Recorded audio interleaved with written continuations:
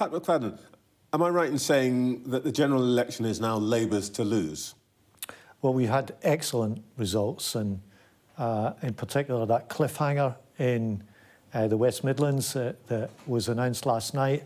That was beyond our expectations and was a really fantastic result.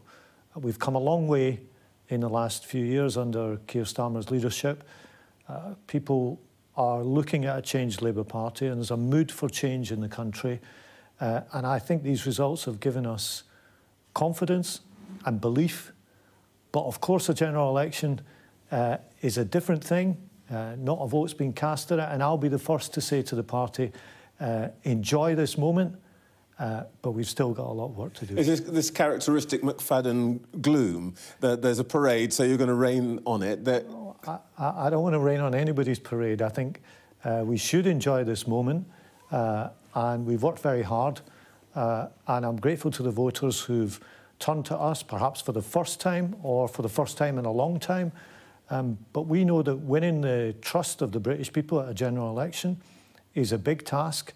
It's one that we are determined to throw everything at. So after enjoying this moment, we're not going to take our foot off the gas. We're not going to down tools. We are going to keep going between now and the election to build on those fantastic results over the last couple of days.